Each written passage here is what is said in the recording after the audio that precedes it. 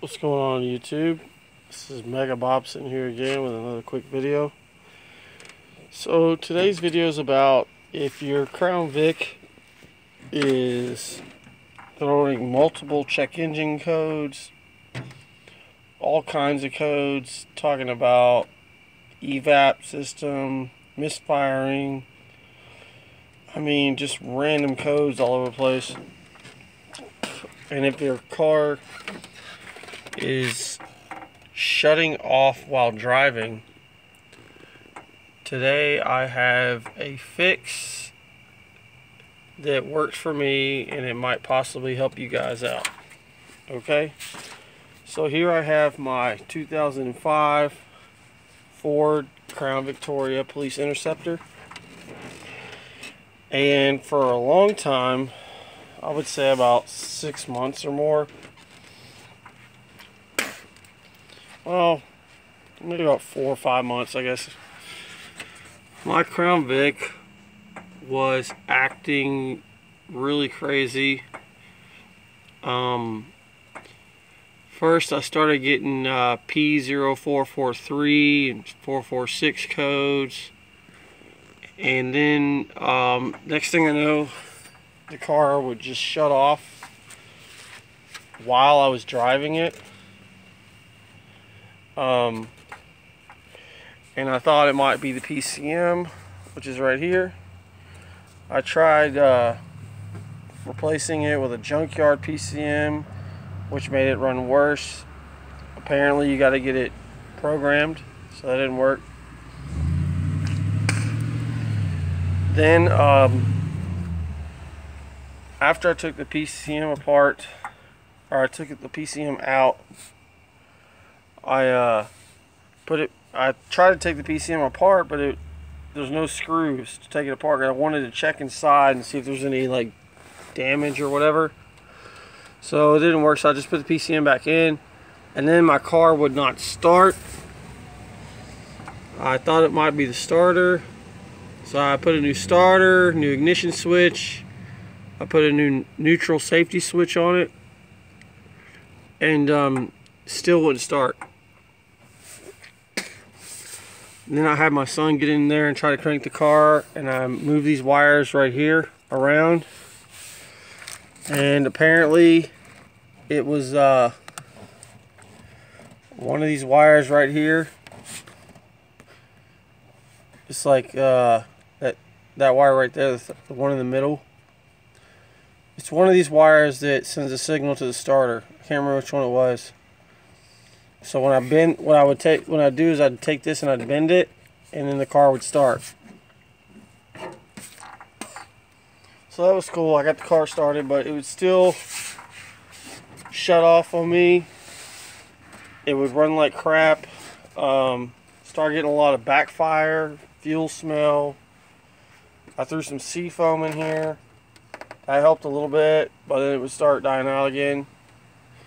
So what I did, and this might be a drastic measure for you guys, because I know that there was something going on here at this wiring harness, right? So what I did is I went to the junkyard and I just pulled an entire wiring harness off another Crown Vic, same year model as mine. And it goes with these two connectors right here and here, and you see it all leads down to this one connector. And you can see it goes down there, and it goes around here. It goes to your all your injectors and your coil packs, and it goes down here to your power steering, which is way down there. And then this, it connects to everything. Connects here, goes to your alternator, throttle body. All this shit is on the same wiring harness, right? This wiring harness goes down there. It goes around, and I'm gonna go around the car right here. This is the same wiring harness right here. You can see it back. It's that fat one down there. Basically, it goes around the motor, because there it is. Right, it goes around there. Comes back, goes around the car, and on this side it also connects to your coil packs and your fuel injectors, everything like that. Goes to your AC, high pressure, low pressure side, goes down here. I mean, it goes to everything basically, right? So, and also you got a tail. There's a tail on this wiring harness, and see if I can find the tail. It's kind of hard to find because, let me see here. There it is. So the tail of it is right down in here, like right past your dipstick for your transmission. It's back there. That's the tail down there, and it goes under the car. I can't really touch it, but you see where my finger's pointing. That goes under the car, and that goes to your neutral safety switch. It goes around your transmission and everything. Anyways, so what I did is I just pulled the entire wiring harness off another Crown Vic, and I replaced it. I replaced my old wiring harness and replaced it with this one, and everything's running perfect now. No check engine lights, no shutting off, no misfires, nothing. So I know there's going to be some people out there to say, well, you could have diagnosed it and figured out exactly what wire it was and all that shit. But you know what? I decided I'm just going to replace the whole damn thing, because I'm getting codes from every system imaginable. Throttle body codes, evap codes, misfire codes, everything. So I replaced the entire wiring harness, and it totally worked. So if your guys' car is shutting off, giving you multiple codes, you take it somewhere and they say it's not even communicating with their equipment, replacing that wiring harness is really easy. The hardest part is getting it around the transmission under the car, because it splits into a Y back there and you got to get it around both sides of the transmission. But you can figure it out, it's not hard. But if your car's doing all that, I recommend just changing the entire wiring harness out. It took me like 30 minutes to get the wiring harness off another Crown Vic, and it took me like 2 hours tops to get the wiring harness back on. But for that time that I spent, I have no problems now. So if you guys have any problems like that, I mean, this car had misfires from the day that I bought it. It was acting stupid. Misfire number 8 and all that. You guys can see my videos about that, but I recommend checking out getting another wiring harness. Just replace the whole damn thing. Because to trace the wire down and figure out which wire it is and all that, you don't know. I mean, so like, you got these wires right here. You don't know where the wiring problem is. I mean, okay, so I figured that mine obviously was in the connection, right? So when I would bend the wires, it would start, and sometimes it would run better.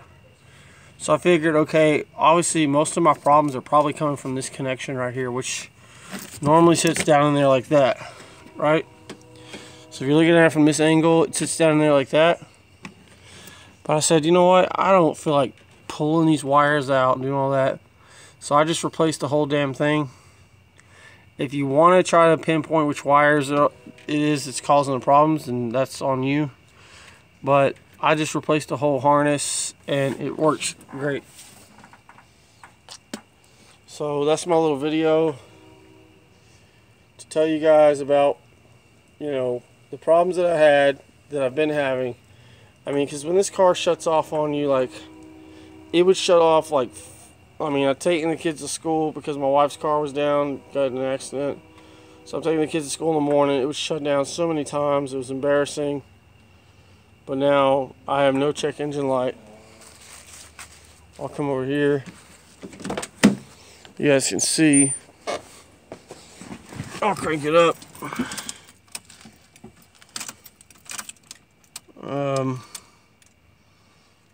Well, it's not cranking up right now. I don't know why. Did I disconnect the battery or something? So what's going on? Oh. My negative terminal popped off somehow. Put that back on there. Okay. So now, I'll go in here, crank it up, get this down.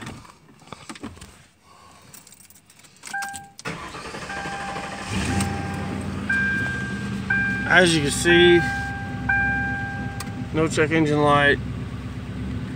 Now you see that ABS signal that's on right there? I'm pretty sure I got a video online about this, but after I messed with that wiring harness and stuff, I would bend it and things like that, and I put all this shit on. For some reason I lost turn signals, I lost power steering, and my blower motor wouldn't work when I would turn this on. So I looked in the book for turn signal fuse, and turn signal fuse is this one right here. Okay, so 15 amp, that's the turn signal fuse. Now if you remove this fuse box down, that fuse box has got a power wire going into it and also a signal wire. So what I did is I tapped into that with a bobby pin. See if I can get a better view on it. Hang on. I tapped into it. I don't know why there's no power going to it, but for right now, I tapped into that. I came up here to my ignition switch. I tapped into the actual the red wire right there. I got a bobby pin going in there. Because right now, you see if I turn my turn signal on, I got nothing. Right? So all I did is I put 2 bobby pins in there. I got this little alligator clip. And then all I gotta do is I clip it on to here. Right? And that pin's going into the red wire, that big fat red wire over there. You guys can see that. Let me turn the camera around. That bobby pin is going into that red wire. Okay? That red wire supplies a constant 12 volts to this ignition switch, which is right here. You see here is the ignition switch, right? Got your ignition switch right here. Okay? And then your turn signal fuse is the one that I just showed you down here. Right here, that one. 15 amp. It goes 1, 2, 3, 4, 5, 6, 7, 8, 9, 10, 11, 12, 13, 14, 15, 16. Fuse number 16 right there. And you'll turn the box over, and that fuse has got that thick wire right there going into it, and another little signal wire coming out of it. So I hooked into there, and now I got turn signals, and also our ABS light went off, and now I got power steering, and my blower motor works. I don't know why it's not getting power. I haven't dug into it that much, but if anybody has any ideas why that thing's not getting power, I would really love to hear it. I think it might be possible up here at the switch that red wire is not transferring power, because the power is supposed to come from there. You see this wire right here, this yellow with gray on it? that's the power wire that goes down here, which is this one right here. Same wire. That's where we're supposed to get his power from. And for some reason, I'm not getting power to that wire. So I just kind of jumped it. I just probed directly into the power. Right there, you can see my pin is in there. Right? My pin is in there. And now I got all that stuff. So other than that, the car's running great. And only thing I gotta do is when I turn the car off, I gotta remember to unplug that wire right there. Because if I don't, it'll drain the battery and then I won't start it the next day. I have no idea why that wire's not getting power. I might try a new ignition switch. See how that does. But I did try a new ignition switch in the beginning. And I'm pretty sure I had the same issues. So, but yeah, so basically I just stole power from there and just sent it directly to that fuse. And everything works fine. And now I got turn signals. You know, blower motor works. So, if you guys are having these same issues with your Crown Vic, it's stalling while you're driving, it just shuts off, misfiring, evap codes, throttle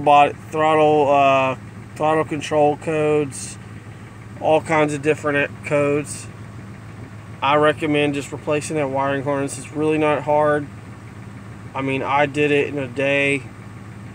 So if I can do it, I know you guys can do it. So that's just my little take on it, you know what I mean? And I'm not a professional mechanic.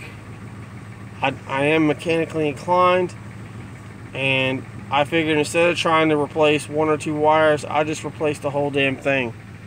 And it's worked out. So my car runs great. I mean, I got power, everything, no check engine lights while I'm driving. So you guys might want to try that.